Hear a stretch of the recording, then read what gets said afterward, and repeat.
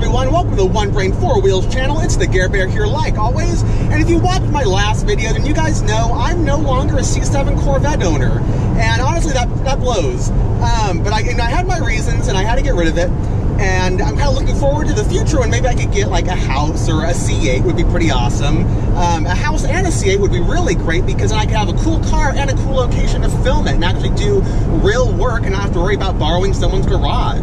But anyhow, putting those future plans to bed for a minute, let's go ahead and focus on the present and introduce you guys to the brand new Corvette for the channel. 3, 2, 1, da-da-da! Alrighty, so here it is, the brand new to the channel 1999 C5 Corvette. The ultimate plastic fantastic, but honestly, laughing at the plastic, which it's still made out of SMC, sheet molded composite, which the C7s are still made out of. So as far as materials used, in that aspect, it's not that much older, although the C7 has a lot more carbon fiber, this has none. But overall, given the fact that this is 20 years old, it doesn't look that bad when put in that perspective. However, just looking at it without any other perspective, it does have kind of a dated look. It's got that 90s GM, a lot of roundedness. It just looks plasticky and a little bit cheaper. The really harsh lines on the new C7 Corvettes really make it look a lot better. But this isn't too bad considering the time period it came in. And I do like, you know, the accent there on the side. It makes it look fast, which is neat. And even though I'm laughing at that, this actually is pretty fast. It's got 345 horsepower because this is the base one.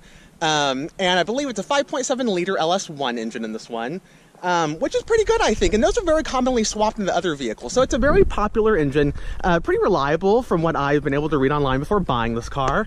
And ultimately, I'm just really happy with this purchase. I think it looks really good as far as condition. The person who owned it before me obviously took good care of it because it's still running pretty fine. It's got 81,500 miles.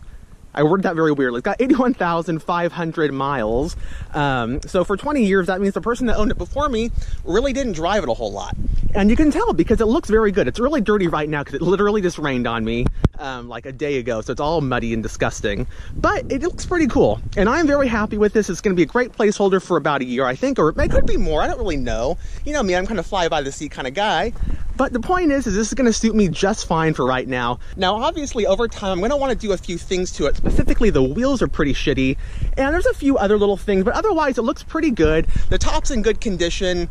I'm overall just happy with the way it is, especially since I don't plan on keeping it for a very long time. But let's go ahead and jump onto the inside and kind of get a quick tour. And, you know, I'll go ahead and do a more thorough review in the future, but I'm kind of running out of daylight, so I just wanted to give you guys a little introduction so you know what's going on and know that there's still a Corvette in the family. Also, you can't forget one of the coolest features, at least in my opinion, and that's pop-up headlights. I always liked those. I don't know why. I have a penchant for those. I've got the Fieros and now this car. Pop-up headlights are very cool, even though, once again, another thing that makes it look dated, but I love them, so that's why I'm happy it has them. Now, quickly taking a tour of the interior, I want to see if you guys can go ahead and find one feature about this car that's way different than any other Corvette I've ever had. Kind of do a little perusal real quick. Can you guys see anything? 3, 2, 1. Yes, it's a manual, boys and girls. 6-speed. That's not 6, 6, 5 and 6. Nope, whatever. 6-speed. Now that's very exciting to me because it makes the car feel a whole lot faster, even though it's actually got less horsepower than any other Corvette I've had before.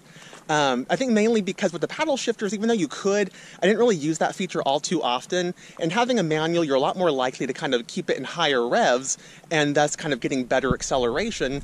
And so I've been really enjoying that in this car. But besides that, let's go ahead and do a quick little tour. So you can see it's a shit ton of plastic in here, and it smells like a 90s GM car. But other than that, there's nothing really too noteworthy. It has very basic active handling, which pretty much on or off. Doesn't have any special modes like my Z51 did, and really just a lot of shitty GM plastics, which I'm used to because I've had plenty of 90s GM cars before. But otherwise, it looks pretty good condition considering 81,500 miles. And also, one other thing is I hate how these seats, these are locked into plates, yet they do this, which is very irritating. But getting past the annoying floppy seat feature, there's really nothing too noteworthy in this car. This is way before the time of all the electric doodads and fancy infotainment screens and whatnot. But honestly, this car has got a pretty simple interior. Anyone can figure out pretty much anything in it. It has a really basic speedometer setup with a little screen on the bottom, kind of like my Suburban. And a lot of people would like this because you just have a few buttons, a few things you can do, nothing too, you know, complicated to deal with. Now, I do prefer having a a screen in there. I think it looks cooler, but this is my opinion. This is very easy to use, and it gets the job done. Same thing with the stereo. I would prefer to have a fancy infotainment screen, but you know what? This gets the job done, and honestly, the C7 one was a little irritating and finicky sometimes, so it's not too bad. And it's got like a 12 disc in the back, which is very old school, but it's kind of neat. So, you know, it's just like a little historic relic. And if you guys have seen the Eldorado and, you know, any other car I've got really from a different period, like the Fiero even, I like little things that kind of make me think back like, wow, that was a feature back then. So all these cars kind of have their own little weird features that were neat back in the day, but make it feel a little dated, and that's all right. But besides that, obviously, like I said, it's a manual, which is pretty cool. But honestly, I just really enjoy this car. It's been a blast I've owned it 2 weeks now, and it's been fun. Definitely, I'm still sad about not having a C7 anymore, but this will help kind of hold back the tears for a little while. And like I said, there's a big plan in my head. Hopefully it comes to fruition, but the point is I've got to kind of stay strong, kind of hold on to my money a little bit, not be so spendy, which a lot of millennials like myself are. But yeah, buying this car was kind of my way to kind of restrain myself a little bit and save up for those big goals, but still have something fun. And so definitely the C5 will help me accomplish that. And before I go, I figure I'd share one more thing about this car, and that's why I went with another convertible, even though they look like shit when the top's up. And frankly, it's because I live in California, and this is fucking beautiful. Let me just kind of see where I'm going, because it's a little bright. But the point is that this is fall right now. It should be chilly pretty much everywhere. As a matter of fact, I think everywhere else in the country is having a freezing spell right now.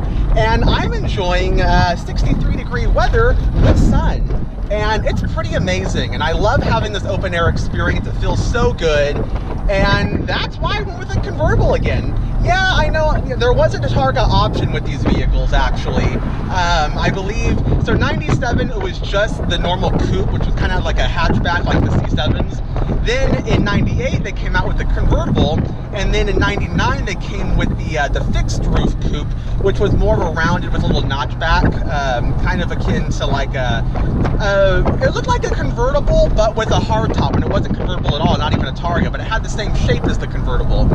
And honestly, why would you not want a convertible when you live in weather areas like this? So that's why I got a convertible, if anyone's curious, even though, yeah, it looks like shit when the top is up. But when it's down, it looks really sleek and nice, and I get to enjoy days like this. So, yeah, go me. But anyhow, I think this about wraps it up for now. Like I said, gonna do another video, more thorough, kind of show you guys all the little features I find as I drive the car a little bit more. But I really just wanted to show you guys, hey, still got a Corvette. You know, I'm not leaving you guys out, you know, in the wind. Not leaving the family. I wanted to change something up while also saving a little bit of money, and this is going to do the trick just fine, I think. So if you guys like the new purchase, please give the video a big thumbs up. I would really appreciate it. Or if you feel bad for me for not having a C7 anymore, then please, all the compassion in the world, give me a big thumbs up. I would also appreciate that. But anyhow, I hope you guys enjoyed the video. Thank you so much for tuning in. Like I said, yeah, I'll make another video a little bit more thorough later down the road. But until that, guys, go ahead and take care. Thank you so much for watching. I appreciate it. And I will see you guys next time. Comment below what you think of the new vehicle.